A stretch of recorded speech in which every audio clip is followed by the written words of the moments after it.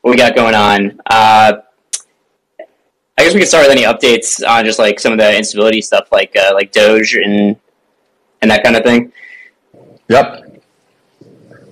Yeah, Doge was a pain in the neck, and the reason why is because, if I understand correctly, and I hope that I do, but people started blasting Doge, and the mempool got exploded out, and I think it's still pretty crazy now. If I can find it, here it is. Yeah, it's still massive right now. And I think it's because people are using Doge for inscriptions, kind of like how people were using for Bitcoin initially, and that just kind of abuses the mempool in some way, shape, or form. I think that's primarily why. And then the other issue is that the Doge daemon itself is a little bit kind of outdated from the Bitcoin daemon. It doesn't have the performance improvements, and so there are some improvements made to the THORChain, specifically Bitcoin, a couple other ones, where if you want to just look at all the items in the mempool, it's fairly fast and efficient, whereas the older version, the one that Doge is not operating on, is not so efficient. And so nodes had a hard time just keeping up with the mempool. It was just causing things to kind of fall behind. We had to pause trading temporarily in order for the network to recover, but we made some changes, and I think there was the master branch or the dev branch of Doge had some V2 changes that would make it more performant, which nodes kind of pulled that down and started to get back up to the tip again, which we're now live again. But in this particular case, it wasn't even a problem because of us. It was really a problem because of performance issues on Doge combined with inscriptions kind of abusing the system. The UTXO system in some sense. It was just kind of a funny thing. Yeah, and it also looks like the Doge people are going to be updating Dogecoin Core to make it simpler for wallets and things to query with, giant inscription, pools going on Dogecoin. So they're pulling in some changes to make it simpler for, not only for THORChain, but for other wallets and dexes and, people that need to be looking at block data in real time. So hopefully that should make things just easier for everybody. But trading's back up now, so Yep. You can go trade Doge, do whatever. This is one of the funny things about doing things in a centralized way versus decentralized way. That a SEX, like a Coinbase or whatever, can deal with this problem just by brute force, right? They can just spin up, a bunch of different Doge daemons and blah, blah, blah, and query them all simultaneously and kind of what's called horizontal scaling in tech speak. You can just do that. It's fine. But because you have the economies of scale happening in your benefit in a centralized scenario. But decentralization in general goes against the economies of scale. It's like the inverse of the economies of scale.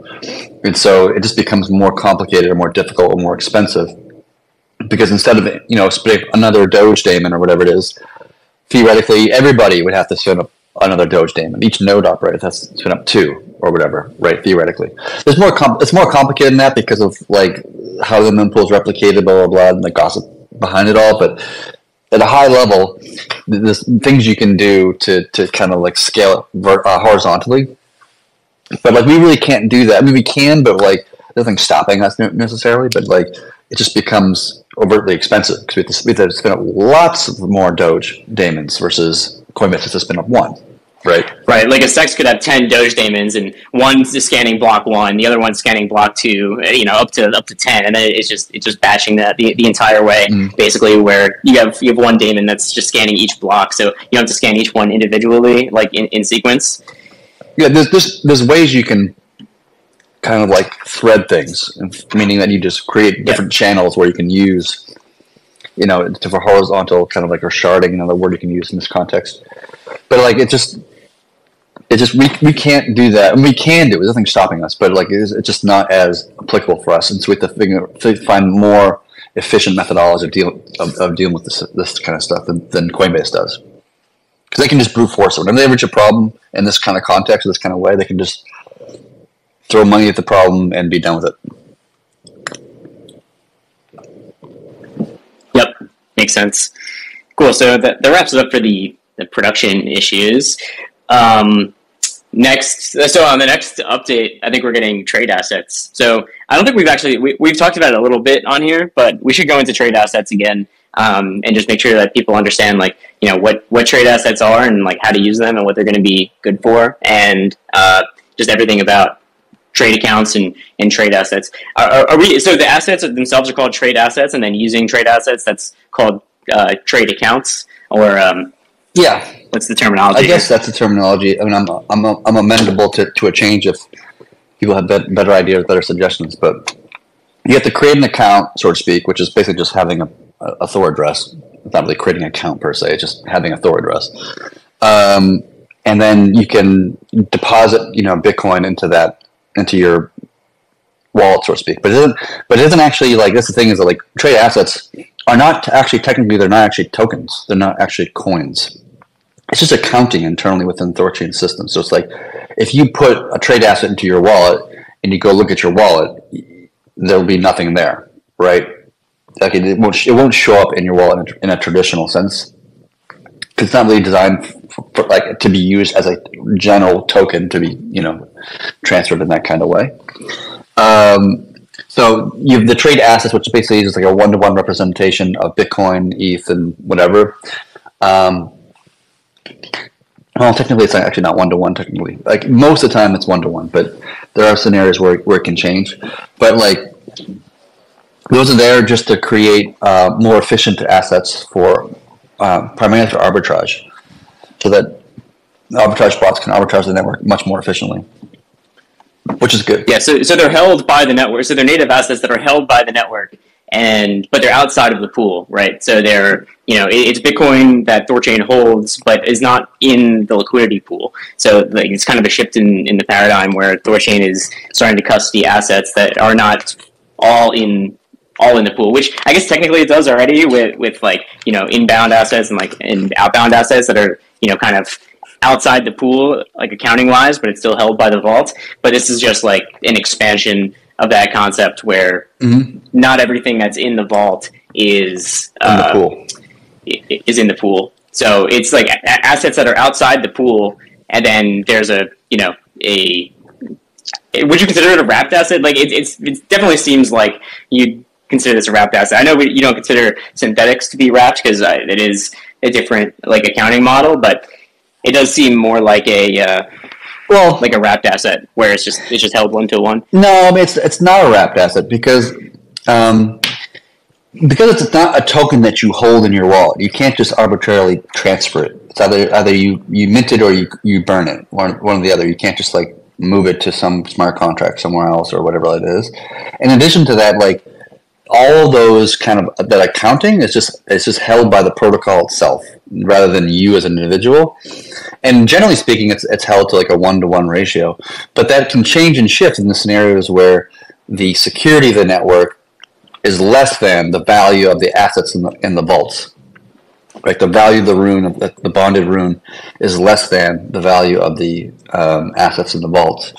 And then what the network starts to do is creates like a negative interest rate, right? So like you're depositing kind of like it's kind of like you're depositing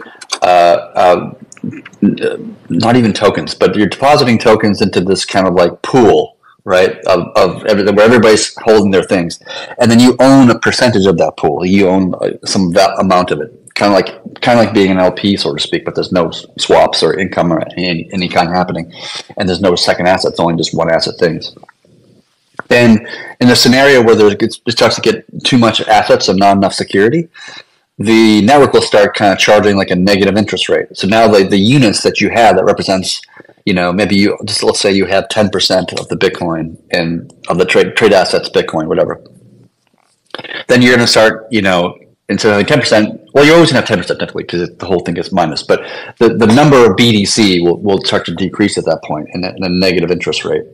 Now that interest rate is like very weak and purposely because it's not there to like punish people.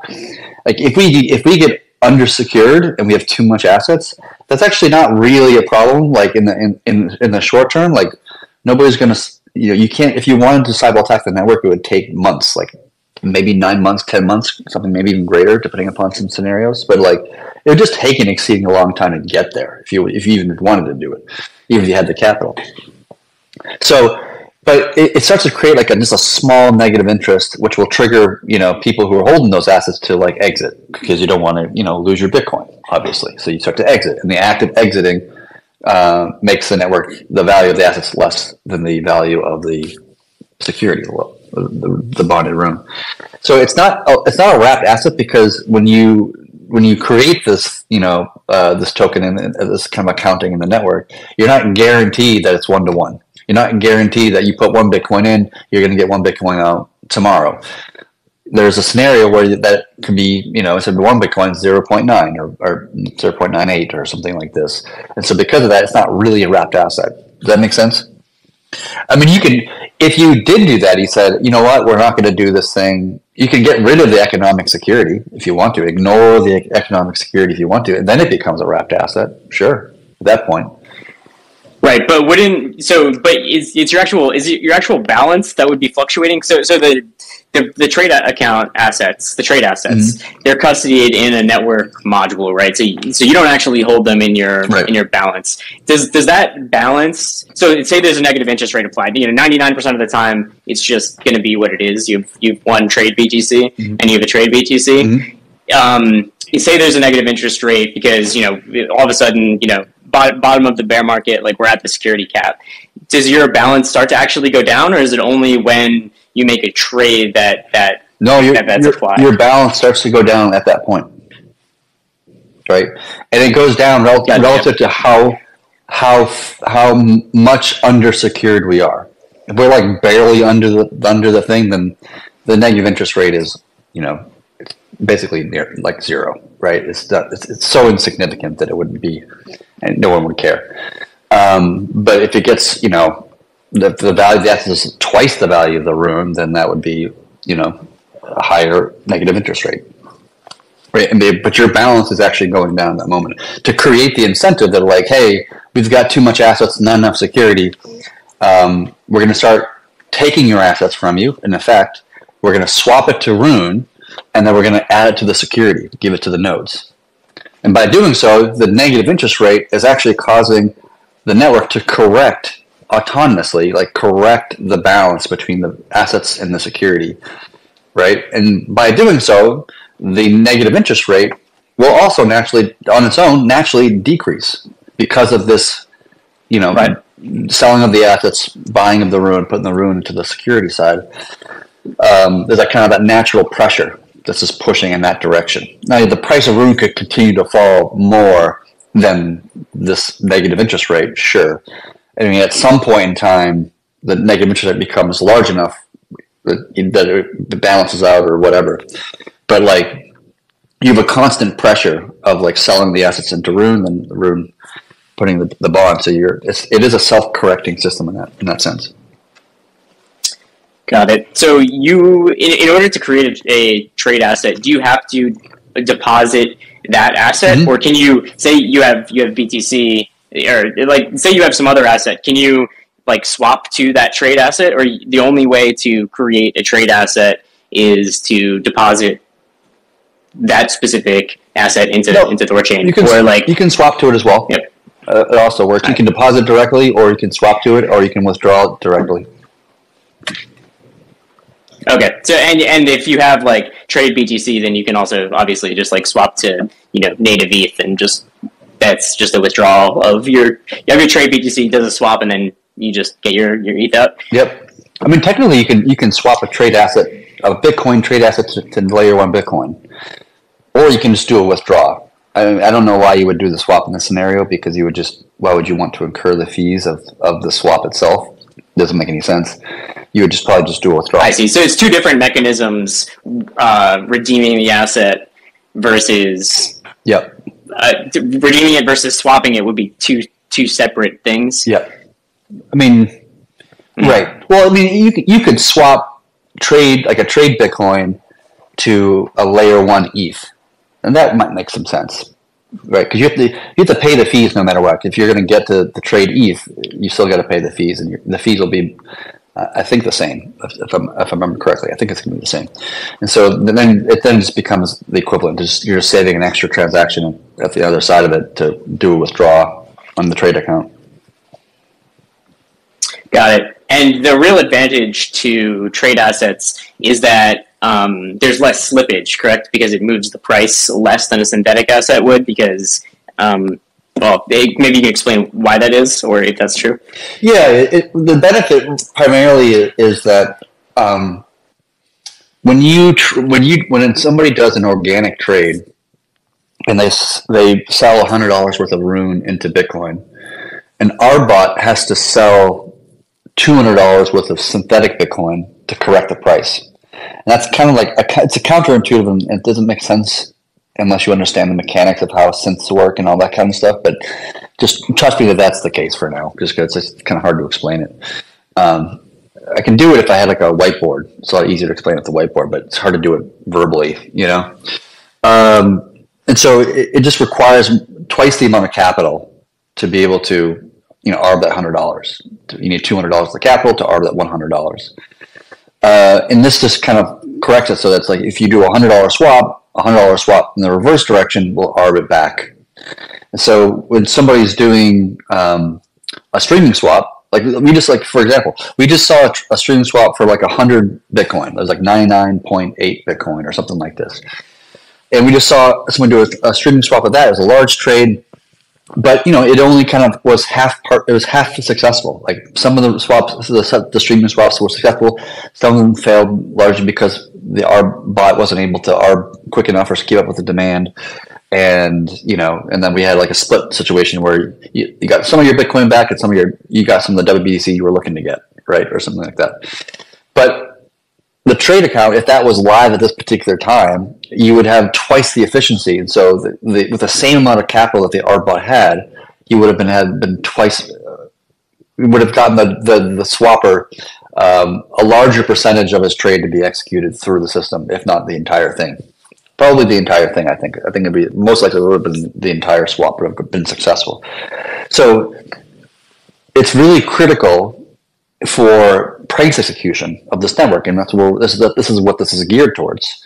It's really critical for price execution for ARBs to ARB a streaming swap. If ARBs aren't ARBing, streaming swaps doesn't really work very well. Right, it doesn't really give you a really good price execution, right? You need ARBs to be ARBing, and this makes them kind of like they're twice the liquidity they have today, in a sense, right? And so it makes them twice more efficient, twice more beneficial, So you're going to see naturally a lot more trades be more successful.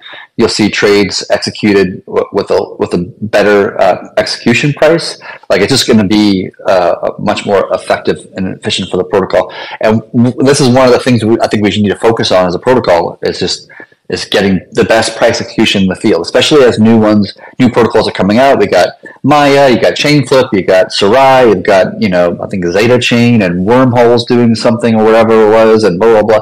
Like there's more competition coming in the space finally. So it's shocking that it took this fucking long for that to happen. Because we've been in this space forever. But we're finally starting to see more people come in this space. And I want to make sure that we stay highly competitive, that we can outperform every other DEX out there that does cross-chain swaps, and we do it better in every regard. The speed and execution of the trade and the price execution, like the liquidity of it. I mean, everything we can think of, we want to make sure we can do better than everybody else in all cases and all scenarios. At least the best that we can.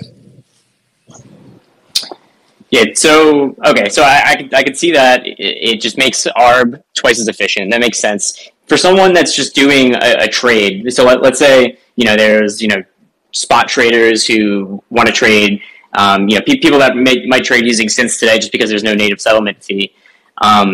Does that mean that there's essentially, does that mean there's less fees for trading with a trade asset? So let's say the equivalent trade like ETH to BTC, native and with trade assets, is the slippage the same? Is there less slippage? Obviously, there's no native, L1 gas fee, which is great. But is the slippage incurred the same, or is there less slippage for a the slippage trade asset? would be the same as a synthetic today, I think. Got it. So that's also identical to the slippage would be the same. So. I mean, I can't. We at some point in time we had some like virtual pool depths happening around synthetics to kind of incentivize ARBs to use it over layer one assets. And I think we actually removed that and we just put a higher like TSS signing fee, like it was like $1 or something like this. So I don't think we actually do that anymore. So it would perform in terms of slippage. It would be in terms of fees paid in the trade or swap would be the same as pretty much anything else, you know. Got it. So everything else being equal in user experience to a synthetic today, so people can essentially just move to trade assets, and then they just have the advantages of using trade assets. So for a person in that scenario, what's the advantage of using the trade asset over a synthetic? I mean, there's a couple. The first thing is it's geared primarily, at least on the initial goal, is to gear towards ARBs. That's the first and foremost. So ARBs can ARB the pool much more effectively. And ARBs would switch over because they would just need to use have less capital locked up to ARB any particular trade. Yeah, I mean, what's the incentive for them to switch over? Most likely, what's going to happen is we'll probably disable the ability to use synths for ARBing purposes. Like we'll force the community over. I don't think it's any benefit. I'm not sure what the benefit, to be honest with you, to ARB is. But the benefits to the protocol, and so it makes more sense to the protocol so we'll probably just like force ARBs over to it, and no ARB has come to me or anybody that I know of and voiced any concern about this trade accounts idea. It's just, to them it's the same. Like, it doesn't really make it that much of a difference, to my knowledge at least. So we'll probably just disable the ability just to arbitrarily just mint synths, right?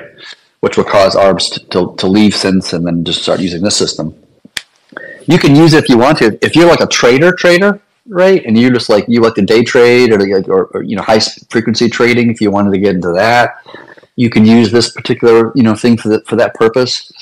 And then the third purpose, I think, which is my my hope, my goal, is to get to limit orders and order books, and that this would be the asset that people would probably use.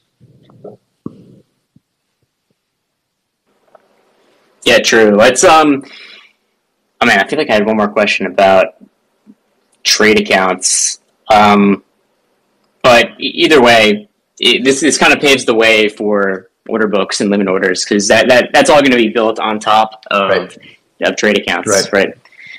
Yep. I'm super excited for order books. It's actually it's better to use this for order books than it is for synths.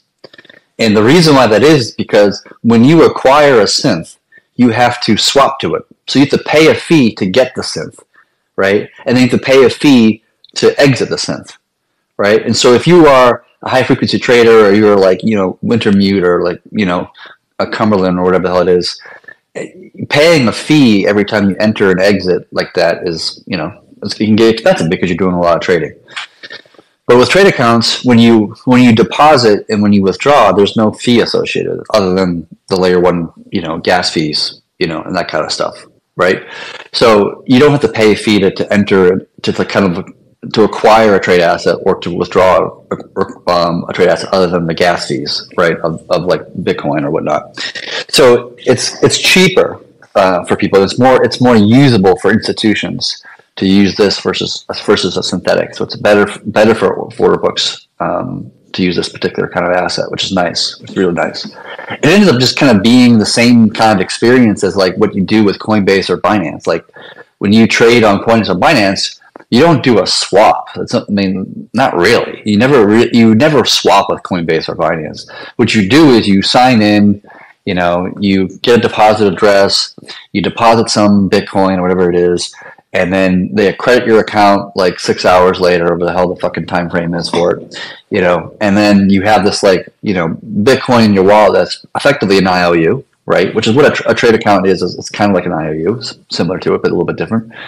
And And then you just start doing your trading, like you open a limit order to do this and to buy this and sell this and then buy that and sell that and do this, that, blah, blah, blah, blah, whatever it is you do. And then at the end of it all, you're left with a bunch of, Bitcoin or ETH in your wallet and your kind of like account, your Binance account, and then you withdraw it, right, to ETH, right? Like you just exit the ETH to your, OF address.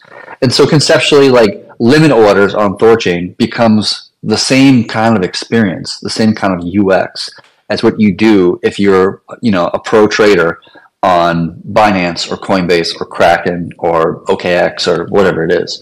And now you can have people build, like you trust the Thor swapper or somebody else to build entire UIs that are not geared towards swappers. It's geared towards traders. It's geared towards people who are used to using centralized exchanges in their, to do all their trading and whatnot. And you just give them basically almost an identical experience with lower fees, right? I think that's going to be, that can introduce a lot of people and expand our community and expand our market, expand our use cases, expand the type of people that we attract quite significantly, theoretically.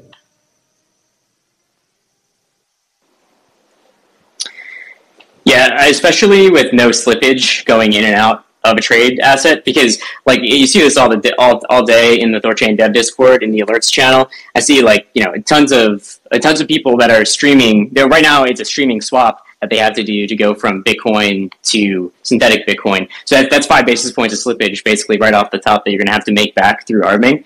But it makes a lot of sense that arbs would switch over. Like that is exactly what I was looking for when I was asking, like, what's the incentive to switch over? It's like you don't have to pay to get into the system. You can just deposit, and you have a trade asset that's in there. Yep, that's also true. Also true. I should have mentioned that earlier, but yeah. Yeah, that seems like the really big boon there. And one more question about this is people that request to come up. We can get to some questions about order books / trade assets. But so let's say you have trade BTC and you want to swap to trade ETH or trade USDC. Mm-hmm. Where does the asset come from on the other end? So like it's just extra assets that are in the pool. Like how are those trade assets being added on the other end if not for like pool rebalancing? Like, where does the trade asset come from that you're swapping? So think of this way, like think about put in your mind like kind of 4 pockets, right? The first pocket is just like Bitcoin outside the pool. And then the second pocket is just like the Bitcoin pool itself, which has Bitcoin and Rune in it. The third pocket is the ETH pool, which has a ETH and Rune in it. And the fourth pocket is just ETH outside of the pool, the trade asset.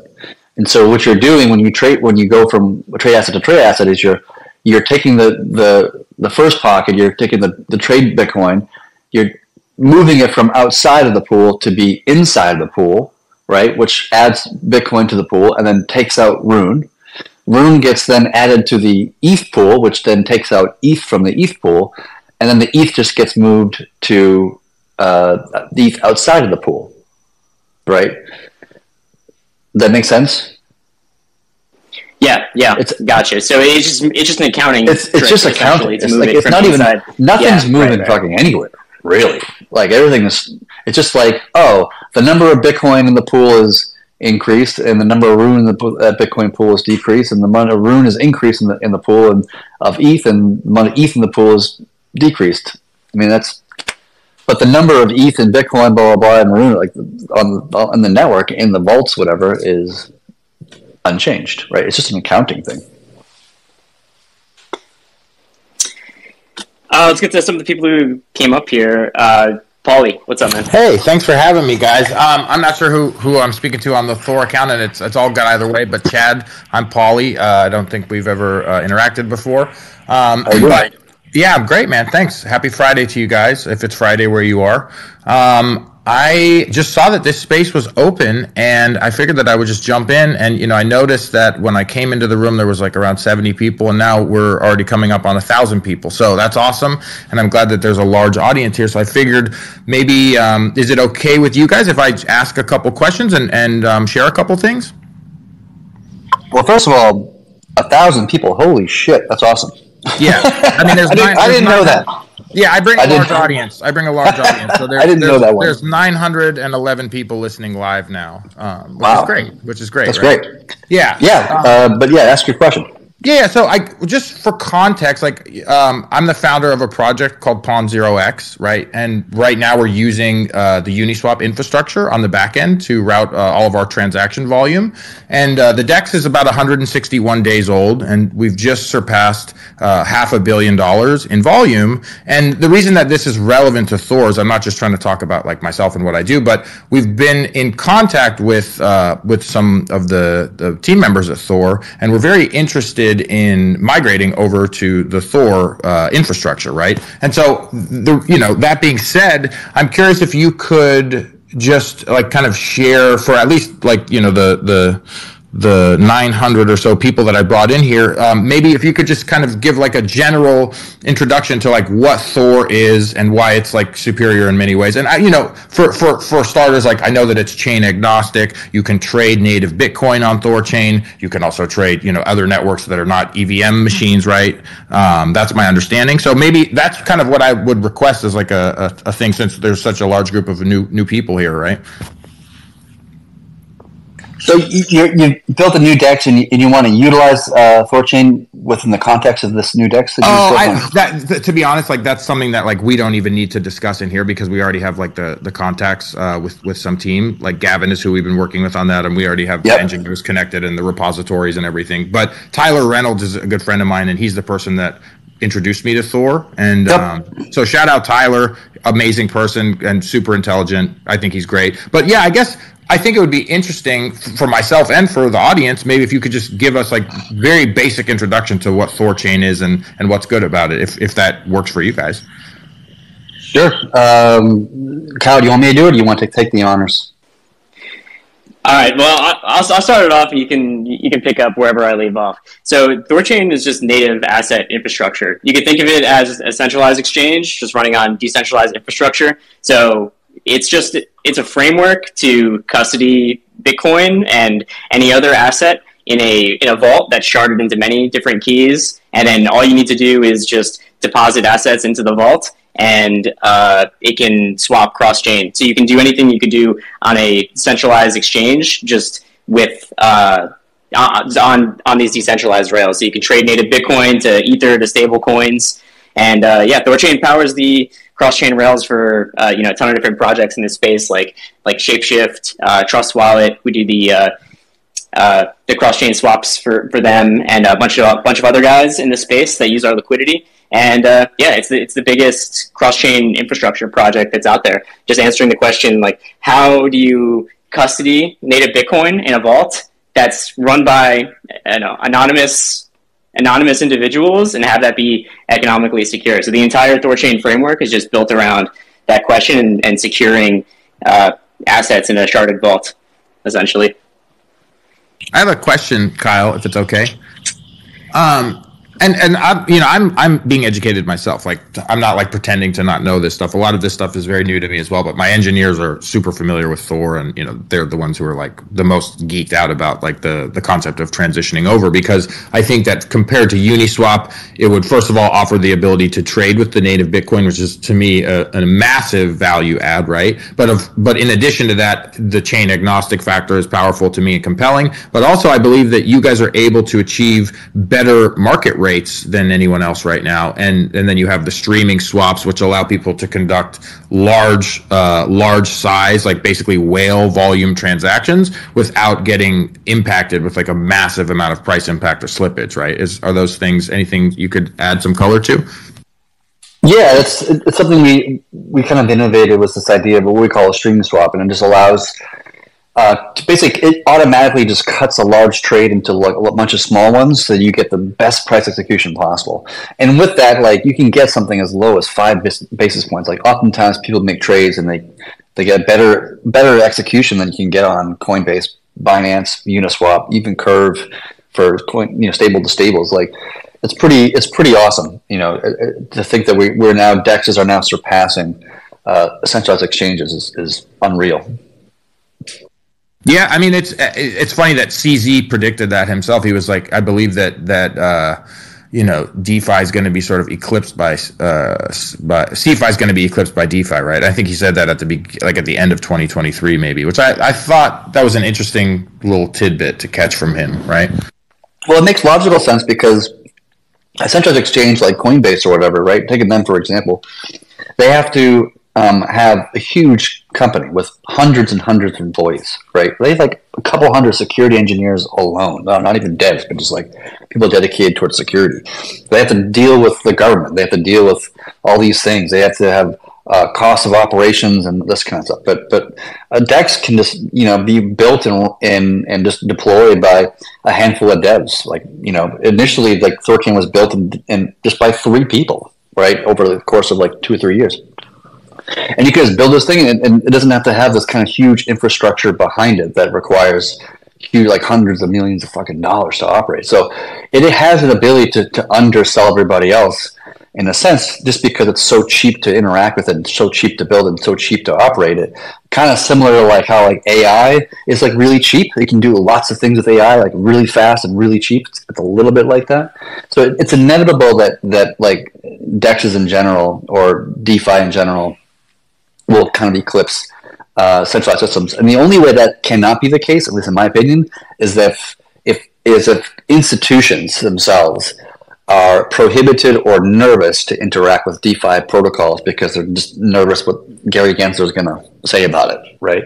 If we get clarity from the Congress and whatnot that that it's okay to swap with a AMM protocol, that it doesn't matter where the liquidity comes from, but you can just go ahead and swap with it, which I think that's going to happen at some point because I think it's in the best interest of markets. That would be the last nail in the coffin. And then everything would be done through DeFi. It wouldn't make any sense, except for the US dollar, to interact with CeFi at all. Just to clarify, I believe Gavin is one of the 3 founders that you mentioned, right? No. So Gavin's the CEO of Nine Realms, who's So I'm part of the Nine Realms team. Familiar Cal here from the Nine Realms team. So we do infrastructure, security, core dev work for THORChain. So Gavin's just a huge THORChad and someone that's been building in the space for a long time, like founding engineer at BitGo, and big resume in the space, and just like we're all just chads that are passionate about cross-chain exchange and just being the future of decentralized liquidity, because we really do believe that everything is going to be moving to decentralized rails sometime in the next 10 years. It just makes logical sense just because of the increased capital efficiency and just that exchanges are going to have to rebalance their liquidity somewhere, and there needs to be a base layer for liquidity where exchanges can go, well, we need more Bitcoin. Where are they going to get it? There's no native way to do that. They need to go OTC. It would make infinitely more sense for there to be, this base layer of liquidity where they can really tap into. So we're just, that's our group, and, Gavin's on with us, and awesome. Just really believes in the future of this space. Yeah, I didn't even have full clarity about what it was, but I knew he was close to the project, and I think Tyler introduced us, which was amazing of him. It's funny, like for some context, one of the additional, I think that Uniswap is like a reasonably good experience, right? Just in terms of like being a user and being able to use the product, right? But it's funny because I don't know if you guys know Hayden or whatever, but he has me blocked, and he has also blocked the DEX Pawn0x, even though we're pushing $500 million in volume through his exchange. So I thought that was a very strange gesture to block the person responsible for bringing him $500 million in volume. Like in my mind, I thought maybe that would be something that you would want as like a protocol founder, right? I don't know. Yeah, he blocked THORChain like 3 years ago and saying it wouldn't work, and that was a scam before it was before it existed. So that's what happened over here. He still has THORChain blocked. Yeah. So yeah, before it came out, he was like, this won't work. This isn't I guess possible. He has a pattern of being butthurt. 3 years running. Pattern of butthurtness. But anyways, I speak kind of crudely, so I won't project that onto you guys. But the last question that I have is, right now we're dealing with this network congestion on ETH, right? The Ethereum network network has been very congested, and I speculate that a lot of that has to do with this sort of silly scammer cabal promoting this nonsense ERC 404, which is like this totally broken and exploitable fake token standard that's not vetted by the Ethereum Foundation or anything like that. But neither here nor there, the network is congested, right? Regardless of the reason why. And I'm curious, like when the Ethereum network is congested or when the Bitcoin network is congested, is there anything about THORChain that is like able to sort of insulate itself from the affected congestion, or does the congestion directly impact your guys' network in a similar way? No, it does have some kind of impact. I mean, we have to deal with Bitcoin layer 1 because that's what we do, right? And so anything that's happening there inherently has to happen to us. But the one exception, though, I think would say, as we were talking earlier about trade accounts, is that like you can trade on THORChain with your Bitcoin, whatever, and exit to layer 1 Bitcoin if you want to, and you can kind of skip all the gas fees, associated with Bitcoin or ETH or whatever. Once trade accounts is live, and you actually can do it today with synthetics if you really wanted to go, have at it. But trade accounts will be even better for the protocol and for the community. But yeah, so you can kind of skip all that and just trade directly that way if you want to. For sure. And I guess like just my understanding is that Thor right now, you guys kind of have the ability to offer the best rates on the entire decentralized market. Would you guys agree with that, generally speaking? I haven't seen anybody beat us yet, to be honest. So that's a big part of my motivation to want to migrate over to the THORChain rails, is because the vision of like what we're doing is just all about delivering the maximum value to all of the users, right? And to reward them for participating in everything as much as possible. But if we can deliver people a trading experience where it's just as good, if not better, in terms of speed and ease of use than Uniswap, but also more competitive and better market rates, like to me that's a home run. So I'm excited. Yeah, I'm just excited to continue progressing down that road. We're working on many different things at once, so sometimes the bandwidth can be a little directed in one way, where it might take some time to finalize the implementation of that. But I have a feeling that we'll be in touch more. And I want to thank you guys for sharing the stage with me. Now there's almost 1,500 people listening now, so I'm going to step out of the way here and let you guys do what you want to do. But this is me on social media, and maybe we can chat on the side sometime. And sure. I really appreciate it. Yeah, feel free to DM me if you want to. But I agree that I think being decentralized is great, but it's not the only attribute, right? Having BEXX is also important to get adoption and pulling away from centralized exchanges and that kind of thing. And that's having what you said. Having BEXX price execution, right? Best execution. The best on fees, basically, right? That's like, it's great to be decentralized. That's obviously a big goal, and that's one of the things that we started off with predominantly, just making sure we were properly decentralized, like fully. But we can't stop there. We have to beat every centralized exchange, especially on every attribute that we could possibly muster, with the exception of like dollars. We can't fuck around with dollars for obvious reasons, but except for that one thing, we want to beat them in every regard.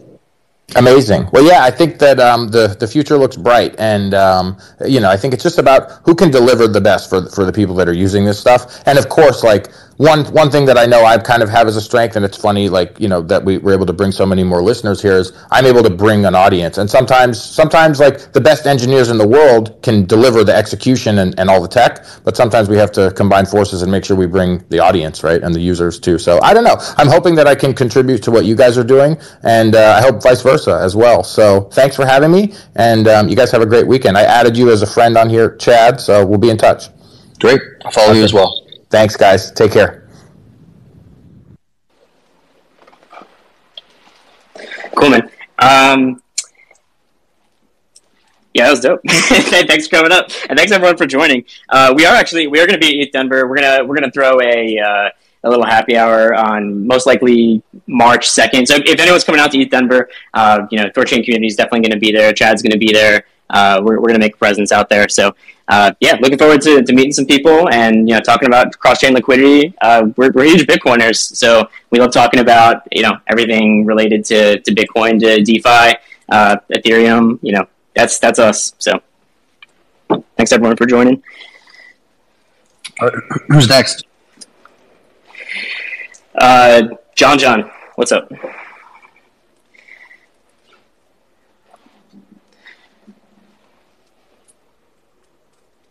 Yo, John, you there? Do not hear you. Nope. He's there, but he's not able to speak, I guess. His mic is broken. All right. Well, we'll come back with him later. Next. All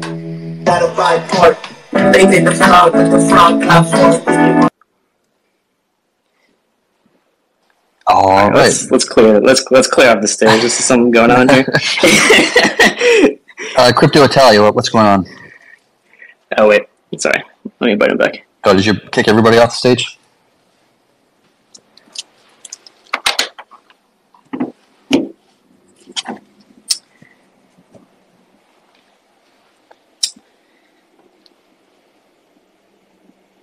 Let's just add people back here. There we go. John, you there? Yeah, can you guys hear me now? Yeah, I can hear you. Yep. What's up? Cool. So I got exposure to THORChain basically through Pond. And I'm just checking out your guys' website, and I see Savers vaults, and I'm just curious on what's the kind of an explanation between the Rune BTC APR, for example, and the difference between the Savers APR. Like kind of just a brief explanation on kind of what I'm looking at here. Yeah, so essentially there's two different ways to provide liquidity on THORChain, and that's either dual-sided or single-sided. And so like any other AMM, you can provide dual liquidity, so it's paired with Rune, so you pair your native BTC with native Rune, and that goes in the pool, and dual LPs receive basically twice the yield of a regular LP. Of a single-sided LP, and but they also receive the impermanent loss of the single-sided savers. The people that only provide BTC, essentially. So the people who provide just BTC, it's also providing liquidity, but you receive less of the liquidity fees, but you're essentially principal protected. So it's two different risk profiles for two different types of LPs. One that's more levered towards Rune exposure, and then one that's just single-sided BTC. So they're two ways to provide liquidity that have kind of a different risk profile and just like different mechanics behind them. Cool. Thanks. Yep, no worries. Alexander. Thanks. Hey guys, thanks for having me. So I try THORSwap over the app, right? App THORSwap.finance, and I use Earn. And I actually have 4 positions. And one with your notices, you say, okay, BNB on the Beacon chain is shutting down or sunset. So I actually wanted to withdraw my put there in Earn. And whenever I do this, I go to withdraw, then I have this nice slider. But the withdraw button actually never gets active. So I tried to get some help over Discord. They say it send first 0.001 BNB to this address with this memo, and then it should work and stuff. But until now, the button is not active. And I use a key store, right, to connect to your site. Sure. So we can't really do technical support in a Twitter Spaces because I don't think it's really entertaining or interesting for the rest of the community who are here listening to us. Sorry, my thing just stopped working all of a sudden. No, you're good. Yeah, so you should go back into that Discord ticket and talk with them because so this is for just general THORChain things. You should talk with the interface that you're using. You can use THORSwap and talk in their ticket. There's also other interfaces like Shapeshift or AsgardX you could load the same wallet into and just to go to withdraw. So okay, thanks. But Discord is the right communication channel then. Yeah. THORSwap Discord. Open up a ticket in there. Don't answer DMs or anything like that. And there it is. Always scammers in the DMs. Watch out for that. Thank you. Yep. No worries. Talk about order books some more. Sure. Yeah. So order books built on top of trade assets, and that's not the next feature that's coming. Like I think we're going to see memo lists most likely in between trade assets and order books. So, it probably coming sometime in the next couple of months. But just mechanics wise for order books. So how exactly is order books going to function? So you need a trade asset to start it, and what's the user flow of someone placing a limit order on THORChain? Like what parameters do they need to put in to actually get a limit order started?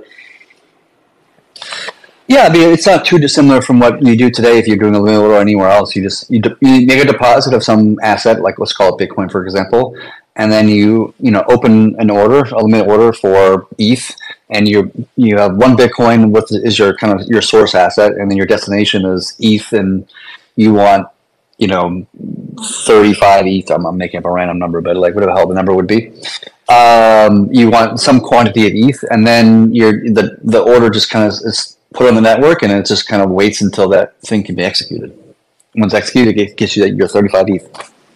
Got it. So you don't have, it's not versus USDC or anything else. It's really just like you're putting in what asset you want to have on the other end, no matter what it is. You could put in BTC and say like I want USDC out once this price limit is hit, or you could say put BTC in, I want ETH out once this is hit, or any combination in between. Yeah, I think perps will probably be USD based if we ever get down that far, or do perpetuals. But the limit orders, it should be very comfortable and familiar for people. Yeah, man, that's going to be so cool. And we talked about this a couple of times, but just limit orders making arbitrage even more efficient. I'm really looking forward to the day once all ARB moves to order books. And essentially what I think this is going to do, at least my theory on this, is that ARBs will start looking and aggregating all of the other limit orders on every centralized exchange that they're connected to as like an ARB bot. Right. So essentially what THORChain becomes is like the aggregator of all limit orders and all liquidity in the space, because let's say that the price is, there's one price on Binance, there's one price on Kraken, there's another one on Coinbase, and every other centralized exchange. You could just put limit orders down on THORChain using trade assets, and essentially once the THORChain price is moved to a price where that you can make a profit on any of those exchanges, your order is just executed, and then your bot just takes care of the ARB. And so essentially it just becomes the ultimate price aggregator. That's a proactive price aggregator that would essentially just put in all of the liquidity from all the other exchanges pretty effortlessly. Because right now, all ARB is reactive to the price changes. Like when the price changes and there's an ARB opportunity, then the ARBs come in. But this way, ARBs can just put their limit orders in before there's ever any price change. So you're always getting best X on THORChain, no matter what. Yeah, it's much more efficient in a lot of ways. It's like there's really will be 3 different forms of ARBing on the network, and this new one was like kind of be the most efficient system. So even within a streaming swap now, if you're making a streaming swap, you make a swap, and then maybe 5 blocks later, it makes another trade and a sub trade and a sub trade, like every 5 blocks, whatever it is, and you're kind of making an assumption that ARBs are ARBing in between those 5 blocks. Which maybe that's true, maybe that's not true, right? Either way, you're fine. The network takes care of you. But in this case, there's no kind of like trying every 5 blocks, whatever. It does it whenever the opportunity is there. So it maximizes your trade against the ARBs as efficiently as possible, which is really really bullish for the project in many ways, actually. Like right now, like if you do let me give you an example. If you do an ARB swap, right, and let's just say it takes a regular swap through streaming swaps, rather, it takes like a full day to do a trade, every sub trade, every 5 blocks, blah blah blah, and it takes does 300 sub swaps, blah blah blah, and it takes about a day, whatever the hell the number is. Well, instead of doing that, it would just execute the trade as fast as the ARBs have capital for. Like the stronger the ARBs, the faster that whole thing would execute. So it would be it could be literally like the utmost that the ARBs are willing to provide capital for. It'll just be like as instantaneous as possible relative to what ARBs can do, rather than just like, we'll split over like a course of a day and blah blah blah for like a super large trade. And it just becomes like so fast, so efficient, and ARBs can cycle their capital through the network much faster. So the number of times, like if you got like, let's say you got $2 million as an ARB, and you're just like constantly ARBing, kind of going around in circles, so to speak, to close the loops, you can then do that like, instead of doing it 30 times a day, you can do it 50 times a day or some other number. So you actually make the ARBs themselves also more effective and efficient inherently. So it's just like it's so bullish for the project and so bullish for the trade volume of the network. So, okay, question for you, because this is something that we talked about with trade accounts being twice as efficient as synthetic assets for trade volume. Do you expect trade volume to decrease once we switch over to trade accounts rather than to synthetic assets? Because if ARB is essentially twice as capital efficient, then that means that there would be, like, naturally there'd be half as much ARB as there is today, like, given the same amount of organic trading activity on all the different front ends. So is the expectation that volume is likely to decrease with the same same activity? I would expect to see our total swap volume to decrease in the short term, but because of the efficiency that it gains to the protocol in general, I would expect in the middle or long term to be more. Do you mean by that? Okay, wait, can you explain that concept again? I think we went over that before, but like why exactly would you expect it to increase over the long term? Especially if the liquidity fees that it would be generating would only be half, because there's half the volume, if that's correct. Well, yeah, because the ARBs are going to be twice more efficient and more effective, which means the total amount of capital that the network can trade in a given amount of time would be increased and still execute at a competitive rate. So because you're making the network, more capital efficient, you can do a higher volume of trading, which will, generally speaking, it would advocate for that or incur that, just because, like, when you have a high TVL, when you have a deep pool, right, you're more likely to get more trades because you're more capital efficient, right? The amount of slip that you would experience in a deep pool versus a shallow pool is a lot less. And so people are more likely to trade in deep pools than they are in shallow pools, just in general, right? So by being more capital efficient, you kind of invite more capital, in a matter of speaking. It won't be instantaneous. It won't be like, oh, we flip the feature on, and then like day two, it's like, blah, blah, blah. That's why I say like a medium, maybe long term. It takes time for the market to react to the conditions of the market. So it'll take some time, but I think initially we'll see a decrease in overall trade volume because ARBs are being much more efficient. And then over the long term, we'll just invite more capital.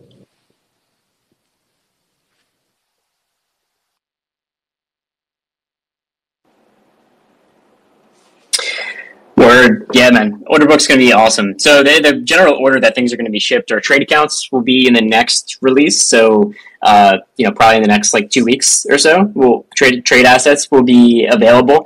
And then after that, I think the next major feature that's planned is memoless transactions. And then after that would be order books. As far as I'm aware, that's the general order that things would be shipped. So, probably looking at a month or two at least for order books, and probably more time than that, just because testing and validating all the new features that are coming on is going to take some time, especially brand new primitives like trade assets and memoless. But it's all being worked on synchronously, and all shipped, all queued up to come out in subsequent releases. So those are all the near term priorities. Yeah, I think the way that I'm seeing it at this point is that we'll probably have trade accounts done, within the next couple weeks or so. I'm thinking, although that launched on mainnet. Memoless transactions will probably be at the end of Q1, maybe early Q2, and then we'll probably see order books probably end of Q2. I'm thinking at this point. Sweet. Yeah, those are all big features. Want to dive into memoless real quick? Well, what was funny? I was just talking to Orion before this space, and we were just chatting about the bull market and how things are just looking really positive for the protocol. And he was asking me the question about how do things feel differently in this bull market versus the last bull market, right? Because I've been working on this project since the beginning and been around for a while. And it was kind of funny how I was just kind of commenting in reflection that the state of the protocol, the efficiency of it, the structure of it, capabilities of it is so far away better than it was in the last bull market. It's not even fucking comparable. It's just with streaming swaps, with savers, with this is so many things. We've done so much innovation in the last few years. It's almost like kind of it almost makes your head spin in some sense. It's like it just makes me so bullish about this year because we have so many things all coming together at the same time. I mean, we didn't even have integrations in the first bull market. We didn't. I don't even think we had any integrations like integration partners other than like THORSwap and THORWallet and that kind of thing. Dedicated systems, and like now we have so many that are like positioned. It's quite. It's almost comical how day and night it is between the two of those things. So it's really exciting to see that this next bull market's going to be absolutely epic. Yeah, I know anyone here that was around in like April 2021 when ChaosNet was first launched. Like, remember the original THORSwap interface and actually like making trades on there. Yeah, you had to do it through a key store wallet. Even like you couldn't just use your ledger or anything. Like the UX has improved so much, and the back end too. Obviously, like the actual protocol itself, it's crazy how different it is like today versus looking back. Yeah. If someone has some old screenshots from like the first days, I think I have some somewhere, but I can't find them. But I love to look back at like old screenshots of like the way the protocol like the front ends like used to look like back in the day, and it's like a computer terminal, it's like ancient looking. It was so different. I mean, to think we didn't have almost most of the things we have today that people value, like people in our community value, like streaming swaps, like savers, right? Like integrations with Trust Wallet and MetaMask and blah blah blah, Shapeshift. Like, none of those things really existed in the last bull market. Almost none of them. Do you know what I mean? And so it's just like the things of most value came from the innovations that we did towards the end of the bull market and during the bear market. The things that people are most excited about, people that creates the most value for the industry as a whole. So it's kind of like, I hadn't really thought about it until Orion kind of asked me the question before the spaces. But I was like, oh my god, we were so better off than we were before. It's not even funny. And that's because no one really left. Because the people who believe in having like this base layer of decentralized liquidity that is its own autonomous system that can just operate. The people that believe in it like really believe that. Like this is the way that this is the base layer for liquidity in all of crypto, right? And we're already seeing like the first centralized exchanges like starting to tap THORChain for just rebalancing liquidity and using that, and it's just it's obvious to me. That's why I stuck around during the bear, and why every other builder here just believes in it so much, because they see that things are going to have to move to decentralized rails, and that's the only way that makes sense to have like a global permissionless decentralized system, and especially for something that operates with the same ethos as Bitcoin. Like if you're a Bitcoiner, why would you want the future of Bitcoin to be controlled by centralized exchanges? It's crazy.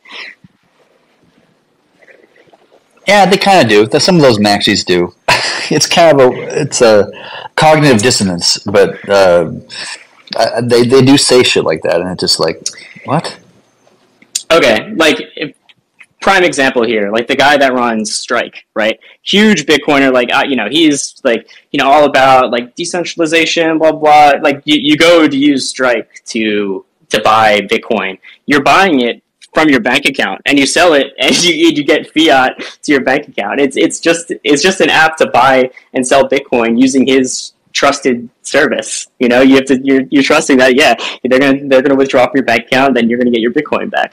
And obviously that's the only way to run some kind of a system that runs on fiat is going to need to have some kind of trusted rails there, where you need someone that's an intermediary that's going to be taking the fiat and then giving you the Bitcoin. But like the entire purpose, the entire value of Bitcoin is being this like decentralized trustless store of value. Like so not having a trustless base layer of liquidity is like the fact that anyone could be like, oh yeah, the value of like a way to exchange it to fiat is greater than a value of the value of a way to exchange it permissionlessly is like kind of a crazy thing to say, I think, at least.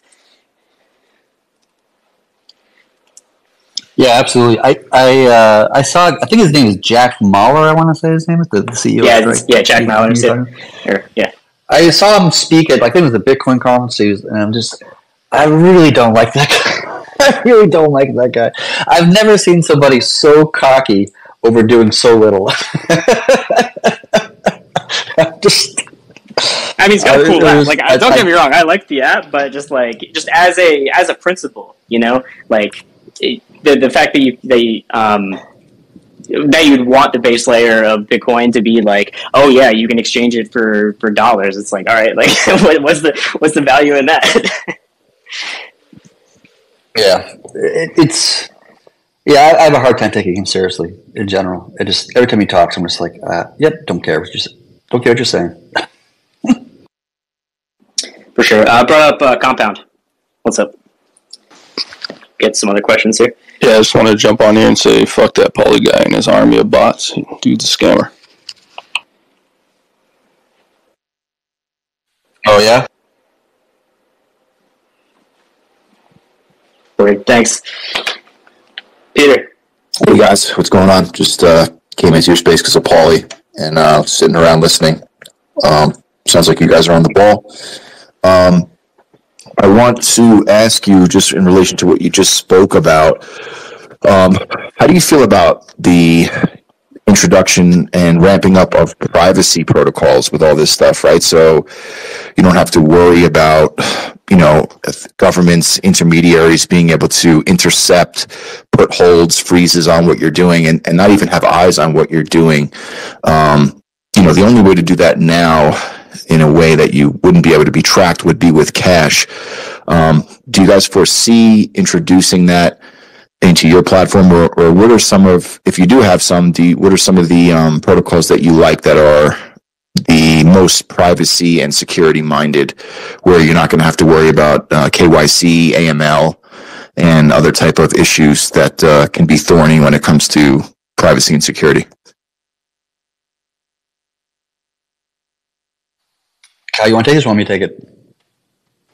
You got it. You got it? Okay. So I'm a fan of privacy. Like, I'm a fan of privacy protocols. We need more of them. We need higher quality ones. Privacy is a very hard thing to accomplish. It's easy to do something that kind of works, but it's hard to do something that is really, effective. It's extremely difficult. I think there probably just needs more innovation to be done in the cryptography world. And I think they will. Maybe like fully homomorphic encryption will be kind of like the key to really kind of cracking this nut. But I don't feel like we're quite there in general, but we're getting there. Privacy is a very kind of hot topic in our community. There are people who are advocates of adding privacy tokens, privacy chains to the network, like Monero, like Zcash. I'm personally a big fan of it. I would love to see that happen at some point in the future. Other people are more kind of more hesitant. They don't want to invite government oversight or government inquiry into THORChain because people are using it to launder money through Monero or whatever. Like, I think that's one of the concerns that some people have.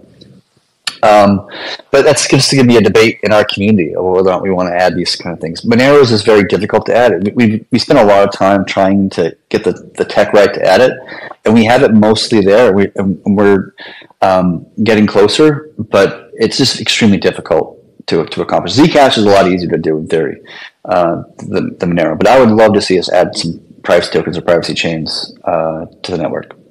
Awesome. Thanks, guys. Also important to note that THORChain just as a base layer protocol, all THORChain cares about is whether you can send coins to THORChain and with a memo to swap to anything, right? So you can just THORChain has no concept of anything outside of just what's on chain. So it accepts Bitcoin from any valid sender, right? As long as it has a memo sent to the right THORChain vault, it just recognizes that and does the swap. So the THORChain as a protocol has no concept of identity or anything outside of just value. So that's just an important point about the protocol.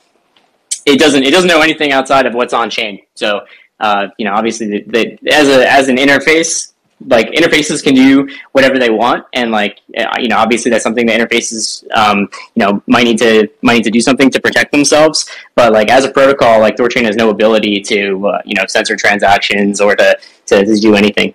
Yeah, it sounds like you guys would also be protected, like analogous to Section 230, allowing the tech companies or the social media companies to have no liability when it comes to what is being posted on their mediums. So, I mean, from what you explained, it just sounds like you allow interactions as long as they're on chain on your protocol, and you really have no say whatsoever as far as the content of what is happening or the background of the actors that are coming in to use the protocol. Is that correct? Right. I mean, it's like Uniswap. Like anyone could just interact with the contracts. Like the front end can do whatever it wants, but the actual back end has no concept of anything beyond just the interaction with the protocol itself. So, yep. Thanks, man. Crypto Sailor. Oh, hello, everybody. Thanks for having me on. Can you hear me okay? Yep. Thank you. Great job again on the spaces. Appreciate it as always. I actually came up just to do some transparency. I understand, of course, there's always drama in discussions that are going on, and there are some of us who like the idea of an organized forum for that in terms of some kind of foundation or something or whatever it ends up being called. And we are doing some exploratory discussions on this. And if people are interested, they can get in touch with me in participating more. But I just want to make people aware, because obviously to do this, I would never want to go in any kind of secretive manner in the going about of it. And just as a little background, I have been involved in the crypto industry or community since 2011. I helped organize community events like meetups and conferences in the original Bitcoin community. I helped organize and form the Bitcoin Association of Canada. And so I've been very much involved in these kinds of endeavors before, and there I think are a lot of benefits. And so I'm just wanting to make sure that everybody is aware of this, and this is 100% a friendly endeavor. Looking to support what we see as a lot of tremendous work, a lot of top-tier professionalism around development and security, and thinking through of the consequences of THORFi. And it's my own perspective that, out of respect for the tremendous amount of wisdom and knowledge experience that the technical team has, that we should respect that, and as well as the people who are contributing the real value to the network, such as providing liquidity and running nodes, that we should, I think, my own opinion, and I think the opinion of those of us discussing this, is that we should elevate that level of professionalism in terms of business and marketing and communications and things like this, out of respect for that. So I just am saying that to make sure everybody's aware of this, and there's no attempt to disrupt existing development processes. If you look at generally the groups that do this kind of thing, maybe they're involved a little bit more in development, but I think there's a really quality development group. I myself have mentioned before, as someone from the engineering side of things, I don't disagree with 99% of what the development team has done. I think they always do a good job, especially in responding to security issues. So that's kind of why I came up, and I don't mean to, disrupt your conversation, but again, out of, an abundance of appreciation for the team developing and of transparency, I just wanted to let everybody on the call know that. And I'm not sure if there's any other questions or whatever. I don't mean to disrupt your call, as I said. So thanks very much. Thanks, Taylor. Appreciate the transparency in the comment. Appreciate that.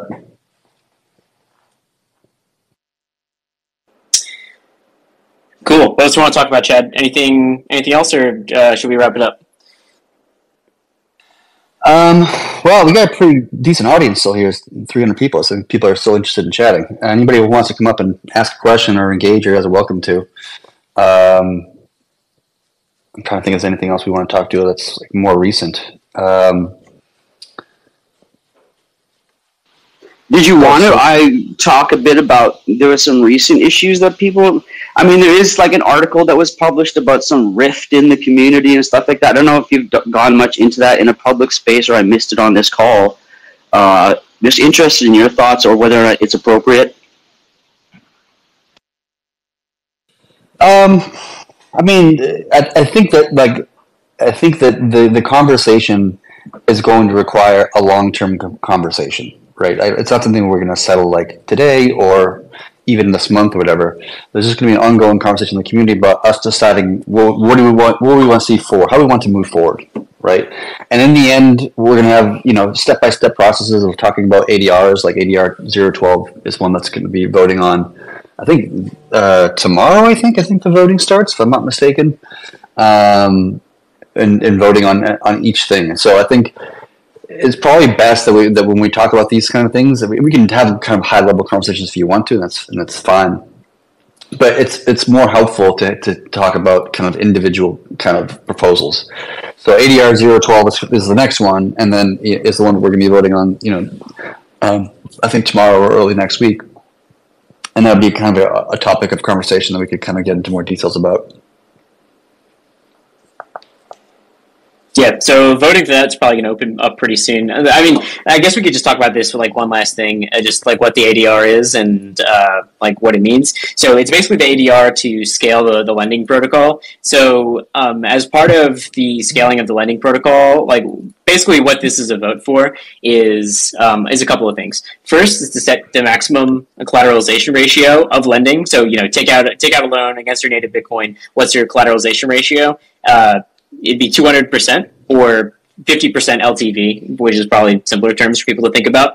And the other thing would be to burn the standby reserve. So there's a standby reserve which has never been deployed, been set aside since the beginning of the protocol. And this proposal would set the LTV to 50%. Always, so you'd always get a 50% LTV loan as long as we're not at the lending caps. And it would burn the entire standby reserve. And by burning the standby reserve, it opens up space for lending because of the lending lever. And so the lending lever is a mechanic that basically allows for some margin of safety. So that way, with the mechanics of lending, that if the rune price decreases even a lot in comparison to Bitcoin or Ethereum, then there's no net mint of rune from the maximum supply, even if it decreases a lot. So essentially what this does is it opens up, I think, somewhere around like 15 million rune of space in the lending protocol. So that scales up 20. Lending to 20 million rune. So that scales it up to what, like $50 million or something like that into the lending protocol. So it would essentially allow lending to start really ripping. It'd be 25 million rune for open for loans, which means in total that would be whatever the price of rune is times that. So it's a lot of money. It's 125 million, 130 million. That includes the loans that are already currently open, of course. But let me kind of talk about it a little bit differently. The cow kind of gave a good technical explanation, but let's kind of give more context to it.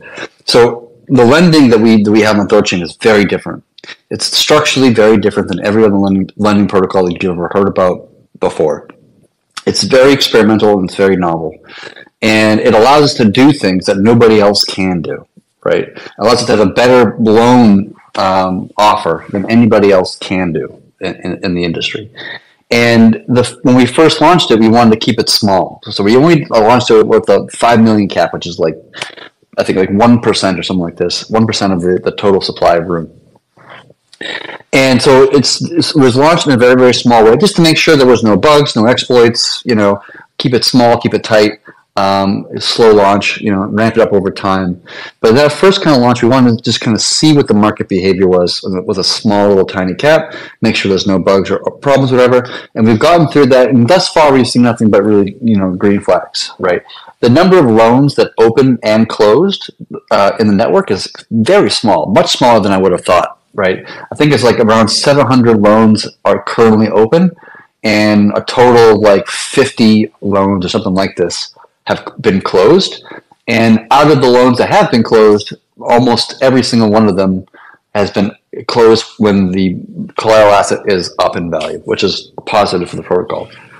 So thus far, it's been really positive, and we've seen a lot of green flags. But it's also very early too, right? You can't look at that and say, "Hey, everything's great," YOLO, let's go. No, I don't. I think that would be irresponsible. So the next part, at least in my view, is now that we've confirmed that basically the code works and basically the lending has been very effective, at least in that small amount.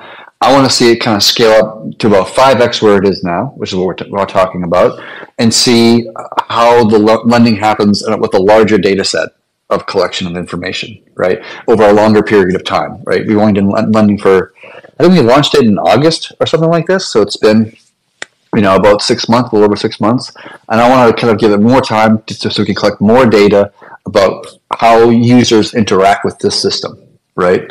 What is the behavior that they have in up markets? What are the behavior they have in down markets? What are the behavior, like in all those cases and scenarios, so that we can understand, along with this kind of attributes, along with this kind of deal, how does the real world respond to it? And part of that, I think, which is one of the reasons I wanted to go down to 200% CR or a 50% LTV, which is a much better deal for the borrower, which is great.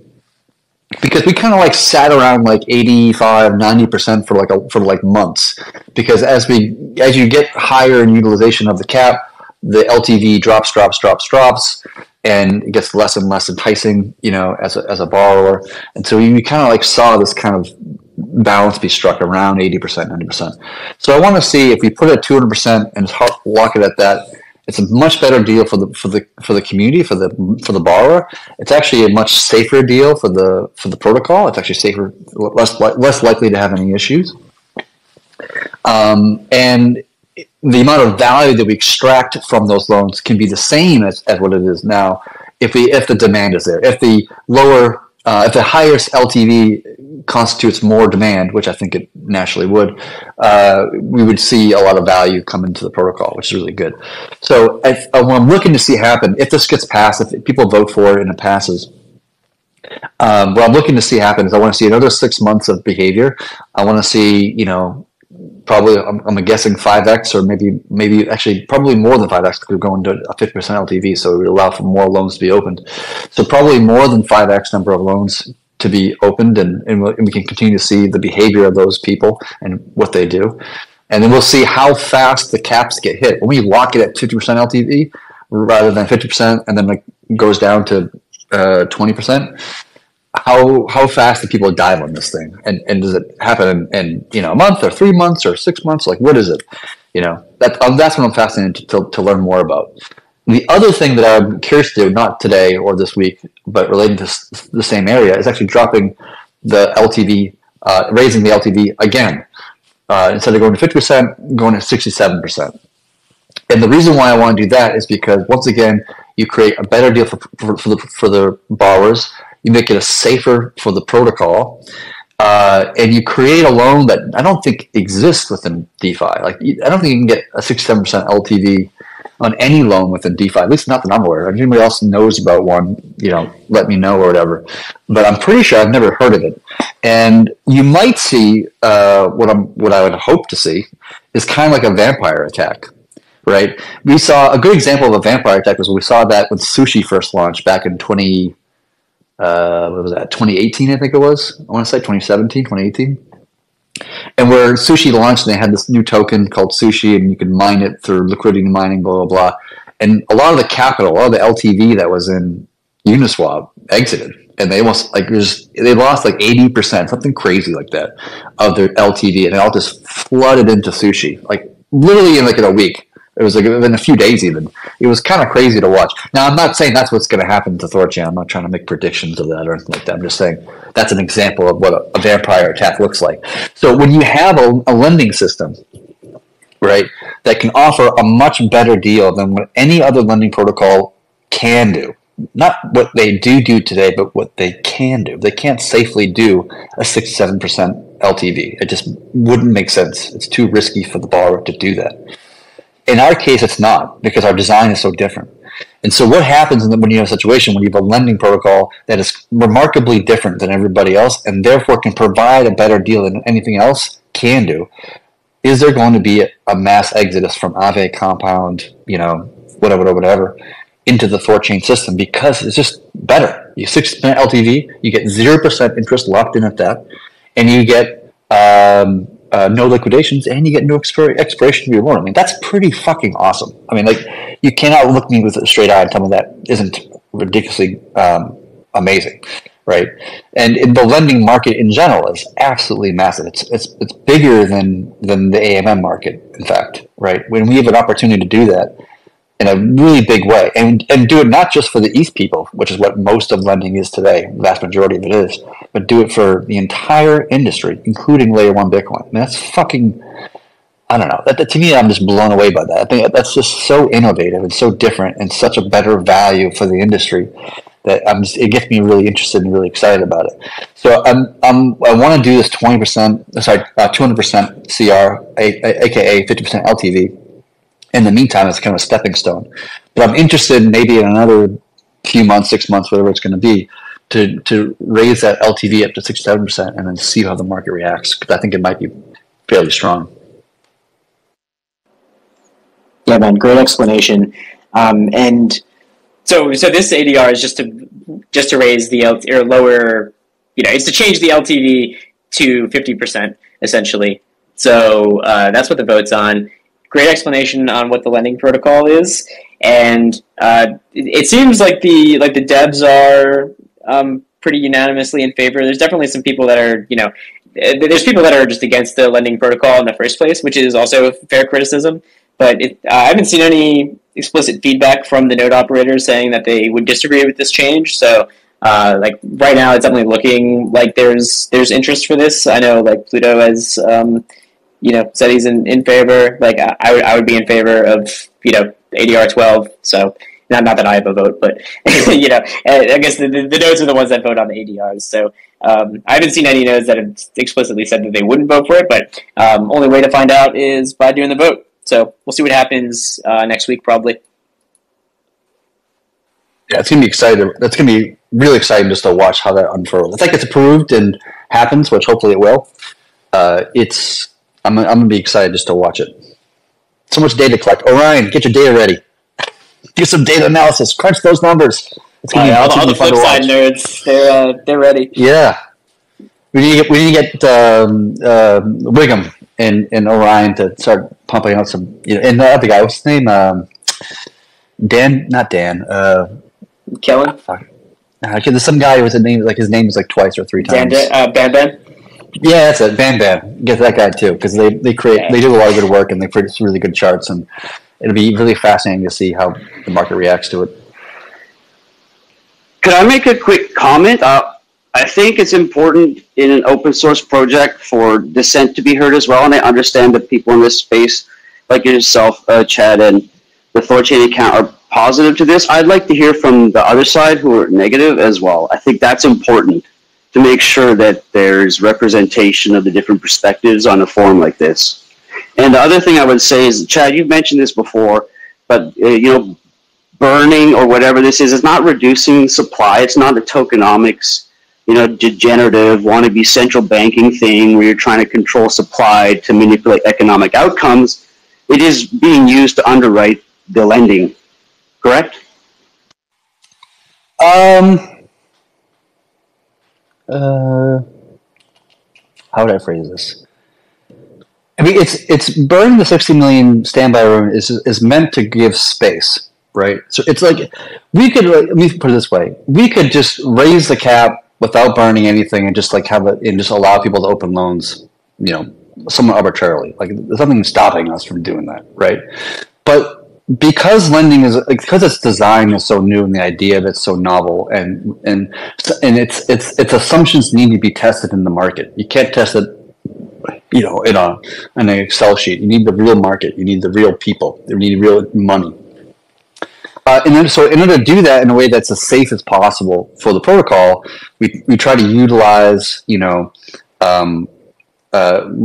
some room that we've allocated for some purpose and just reallocate it for this purpose, just to to give protection to the network, so that worst case scenario is, lending goes bad for some whatever the hell the reason is, and 100% of the loans close, which that never actually happens, even when the lending protocol collapses. Only half the loans are closed. Like that was pretty much true with Anchor. That's true with like BlockFi when they became insolvent. Like really, you only get like the worst case scenario is like half the loans to close. But let's imagine the worst case scenario and say it's 100%. You want to make sure that that in our case, it wouldn't actually cause an inflation of the Rune token, right? Rune's sold is always going to be 500 million. That's the hard cap. It's not going to mint 510 million or something like this.